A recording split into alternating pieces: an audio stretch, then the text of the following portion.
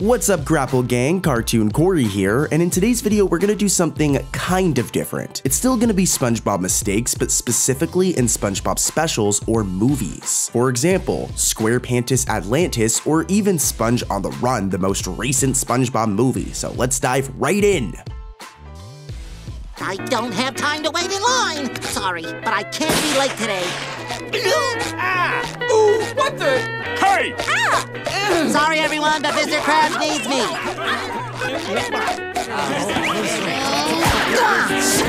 Reporting for duty, sir. First up is going to be Truth or Square, which is quite literally almost a SpongeBob movie. This episode is almost over an hour long, but it's only really considered to be a special, a TV special. Now, it's a good one. It has a lot of good moments, but it also has tons of mistakes, so let's dive into the first one. Take a look at this.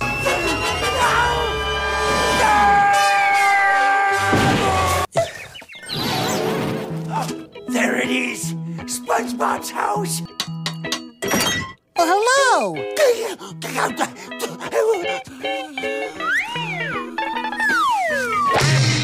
Are you okay, mister? Did you guys catch it? It's pretty blatant, but when SpongeBob says, "Are you okay?" in Patchy's dream, the right side of this dude's pants is just transparent. It's entirely see-through, dude. Like, what? This one is a pretty bad mistake, guys. Like, the animators completely forgot to color in this part of his pants, which is ridiculous, but hold up, guys, there's more. Here's another mistake. Let's see if you guys can catch this one. There it is! I'm coming for you, SquarePants! I'm ready! It's ready! Ready! Go to work! Oh, you little scalawag! Just having some technical difficulties. Oh, yeah! Those knees!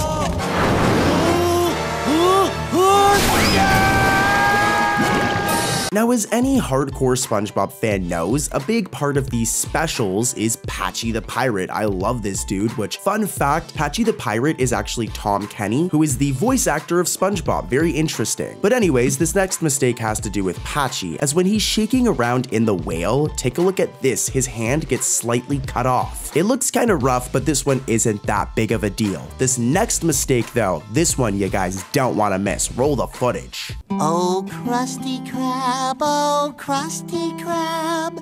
Oh, how I love you, Krusty Krab. Oh, Krusty Krab, you've always been there for me. When I'm tired and hungry, I just reach out my hand, and there you are. Are you with me, people? Yeah! In that case, let's get some Krabby Patty! Alright, so take a look at this. When SpongeBob sings "Oh Krusty Krab," look over here. We can see the path to the chum bucket. It's right there, right? We can see it. The path is right there. But during this scene near the end, where did it go? The path is just gone now. First it was there during this scene where SpongeBob sings, but then near the ending of the episode, it's just gone. Almost as if the animators forgot about the path in this last scene, which is totally a mistake. And guess what, guys? Here's another one from this special. Truth or Square has a lot of mistakes. Remember the day Sandy and I got married? What? No. I'm freaking out! SpongeBob, do you take Sandy as your lawfully wedded wife? I do. And Sandy, do you take SpongeBob as your lawfully wedded husband? And how? Well then, I now pronounce you Sponge and Squirrel.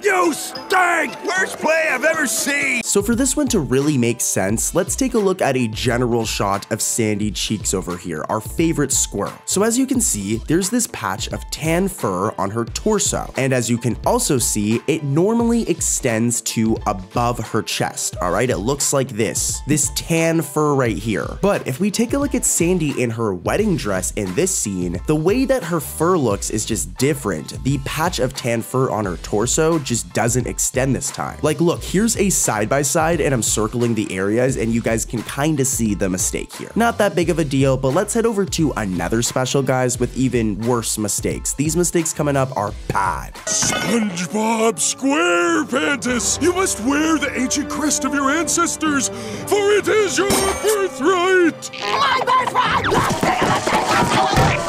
Let's take this to the Bikini Bottom Museum. They'll know what it is. Next up is Atlantis SquarePantis, and this is personally one of my favorite SpongeBob specials. It's hilarious. They go in this like van that takes them to Atlantis. At one point, they even go into a video game. I'm gonna show the mistakes, but take a look at this really cool scene of them in the video game. Let me out of this thing!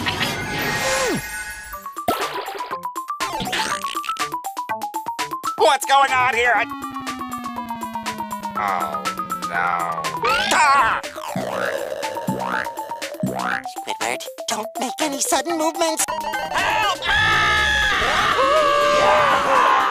Dude, that's really cool. It's like really cool animation too that they did a shot like this. But what isn't good animation is the 4 mistakes in this episode. To be fair, the episode's almost an hour long, so it makes sense. But anyways, here's the first mistake. I was wondering if I could get a peek at some of your scientific achievements. Of course, Miss Cheeks. Look at all this high-tech gear! What does this gizmo do? It's a biomass converting device. It can take any household object and turn it into, say, ice cream. I can show you the most amazing / fantastic device. Behold, this grand machine allows the user to be broken down to nanostature. How's it work? Please have a seat, and I'll explain. So just like Truth or Square, this next mistake revolves around Sandy, alright? So let's take a look at her design again. As you can see, Sandy always has this like square icon on her suit, and it's always yellow. Well, in Atlantis SquarePantis, when Sandy says, "How's it work?" that square around the acorn on her suit is white for some reason. When, as you guys just seen, it's supposed to be yellow. Here's like a side-by-side. Yeah, that's a mistake. And here's one that's twice as bad from the same episode. Take a look at this. Prophetic! I'm Patrick! I'm Patrick! Patrick! I don't know what I like.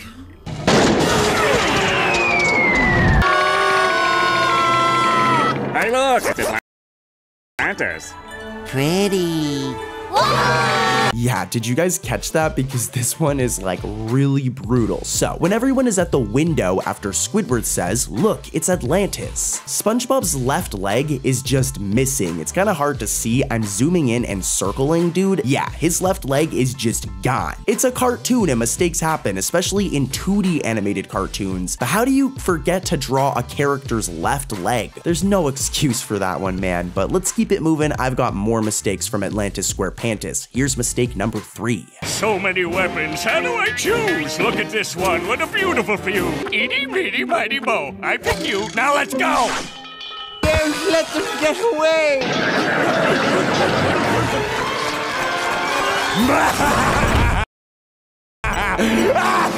This next one has to do with Plankton's arsenal of weapons. So when Plankton finally picks up his weapon, as you can see, it's red. Remember this, okay? It's red. But if we watch as the scene progresses and it gets to this point where he stops everyone in their tracks, it's now green. Here's another side-by-side. At first it was red, but now it's green. Weapons don't just change colors randomly, guys. Like, I mean, it looks cooler green, but that's not how it works. That's totally a mistake. And there's one more from this episode. This one is also pretty rough. Take a look at this.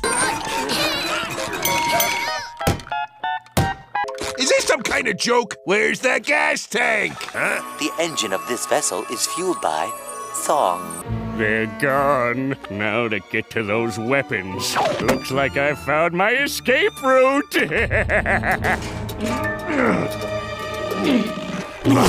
Ow! Listen closely, guys, as this one's kinda technical. Now, when Mr. Krabs is trying to put gas in the bus, there's no exhaust pipe, alright? This is a big point in the episode right here. There's no exhaust pipe. They're also told that the bus uses singing as its fuel, so it doesn't need gas, and there is no exhaust pipe at all in this van or this bus, right? Well, then explain this, as later on, we see Plankton literally climbing out of an exhaust pipe of the van or the truck, which is totally really a mistake. They literally said that it doesn't use gas, so there wouldn't be an exhaust pipe on the bus, guys. This is just another mistake. This one's kind of funny too. It's like, what? But let's keep it moving and head over to another special.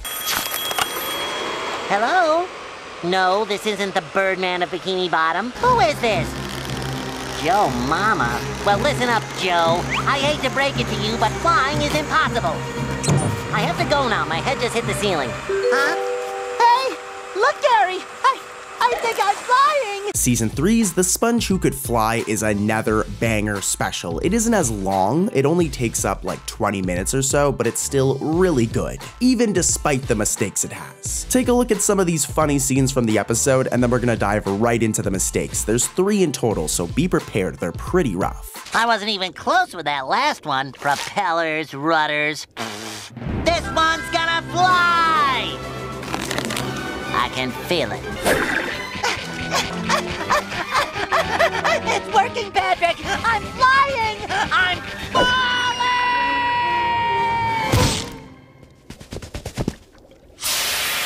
Okay, baby, it's mistake time. Here's mistake number 1. Let's see if you guys can spot it. Well, it was fun while it lasted. I guess I'm not meant to fly after all. Huh? I guess it just goes to show you don't need a plane to fly. Listen closely, Grapple Gang, as this one is kind of confusing, and you need to not only listen closely, but you need to pay close attention. So during this scene, SpongeBob's walking, and we can see this little horde of jellyfish behind him, like following him. Now, eventually, some of these jellyfish help SpongeBob fly, and he starts lifting into the air. But remember that horde of jellyfish, right? If we watch closely, just as SpongeBob is rising into the air, that horde of jellyfish in the background just randomly disappear. They don't fly away, they don't fade out, they literally just disappear, and it looks really awkward, guys. Like, look at this in slow motion and you'll see what I mean. It's rough. You know what's also rough though? This other mistake from the Sponge Who Could Fly. Take a look at this.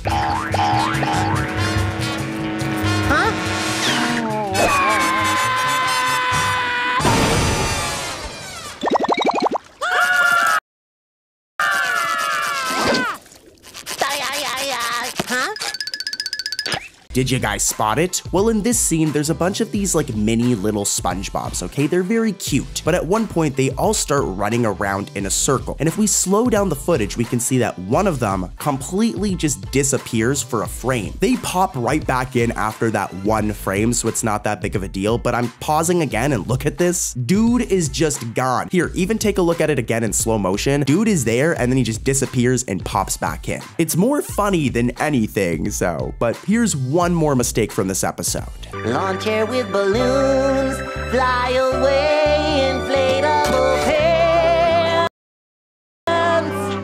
You may as well skip. It's hilarious, but in this scene, there's a funeral for SpongeBob's inflatable pants, all right? He loved those inflatable pants so much that he put on a funeral for them. But look closely and you'll notice that there are 2 incidental 41s in one shot. Now, in the past, when I do duplication incidental mistakes, some people will like use this logic that there's multiple of one incidental. But to be honest with you guys, that's not actually how it works. There is over like 200 of these incidentals. Like, look, I'm showing the Wikipedia page. Look at how many of these that there are. Whenever they're duplicated, it is a mistake, guys. It's not supposed to happen. It's the animators being a little bit lazy. But I mean, it's understandable when you're animating a 2D show, like it's a lot of work. So I completely understand it, but just to those people who think these aren't mistakes, they are mistakes. There is only one incidental 41. So yeah, let's keep it moving.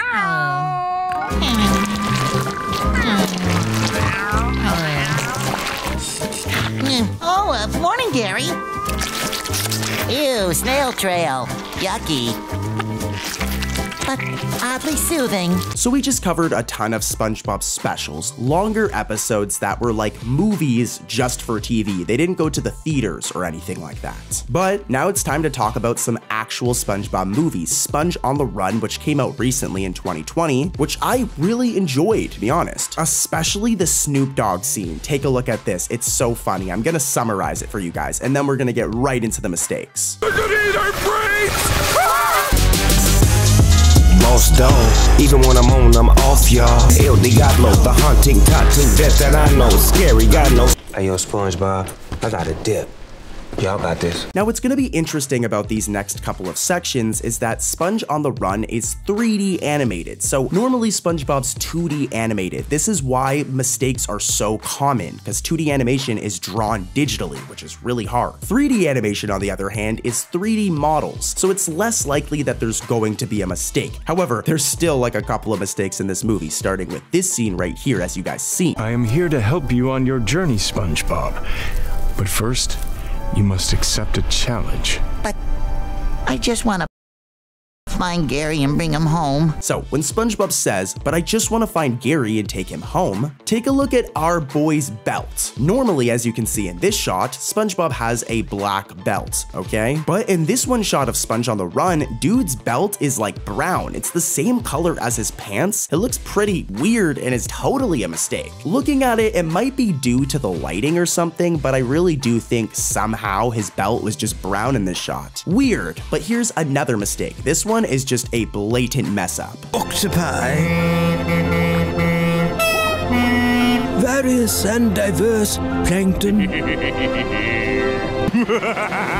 Enjoy it while you can, Mr. Eugene Krabs. Tonight I launch evil plan number 3087 and finally take possession of the Krabby Patty's secret formula. Listen closely, Grapple Gang. This is another complicated one. So at the very beginning of the movie, we hear a narrator talk about all of the different characters, okay? And at one point, it shows Plankton. And as we can see on this blueprint right here, it's evil plan number 3084. Now, as the movie progresses, and when Plankton finally goes to do this evil plan, if you listen to Plankton, he verbally calls it evil plan number 3087. Evil plan number 3087. So this is totally a mistake here. It's actually evil plan number 3084, but I guess the writers messed up and had Plankton say the incorrect line. So this was a blatant mistake here. And here's one more from this movie. I might even speak about how he inspired me when I was just a small-time vendor with a broken-down luncheonette. I'd probably mention how he encouraged me to start up my own restaurant. You should open up your own restaurant someday. The Krusty Krab, made famous by me delicious Krabby Patties. So the ending of this movie has a lot of continuity errors, but I'm only going to focus on this first one. So there's this flashback of SpongeBob telling Mr. Krabs he should open his own restaurant, okay? And they're trying to say that this is how Mr. Krabs went on to start the Krusty Krab. But in terms of SpongeBob-like lore, this doesn't make any sense. In the season 1 episode Hooky, a very iconic episode, and again, it's from season 1, so like original SpongeBob, written by the original creator, Steven Hillenburg, rest in peace. In this episode, it shows that the Krusty Krab has been around since at least 1959. No one's taken a break at the Krusty Krab since the Chum Famine of '59. And then, if we take a look at the episode Truth or Square, which we talked about earlier in today's video, it shows that SpongeBob was visiting the Krusty Krab as a baby in around 1986 or 1987. I don't know. This doesn't look like a family restaurant. Oh, well, what do you think, baby? Would you like to eat here? So what is being claimed here in Sponge on the Run about SpongeBob, like, causing Mr. Krabs to open the Krusty Krab is blatant cap. SpongeBob wasn't even born yet when the Krusty Krab was invented back in 1959, according to Hooky, and we know this because SpongeBob is seen as a baby in, like, the 1980s in the episode Truth or Square. I can't believe I'm diving this hard into, like, historical facts about SpongeBob, but yeah, it's a mistake, guys. It don't make any sense. The writers were capping on this one, so yeah, SpongeBob did not cause Mr. Krabs to start the Krusty Krab. Now that's going to do it for today's video, guys, but if you want more mistakes just like this video, click this video right here on screen. Do it, click it, because I talk about even crazier mistakes over in this video. And hey, if you guys want more like movie or special mistakes like this episode, let me know in the comments and I'll do it again. But for now, click this video and I'll see you guys over there. I love you guys. Subscribe. Peace.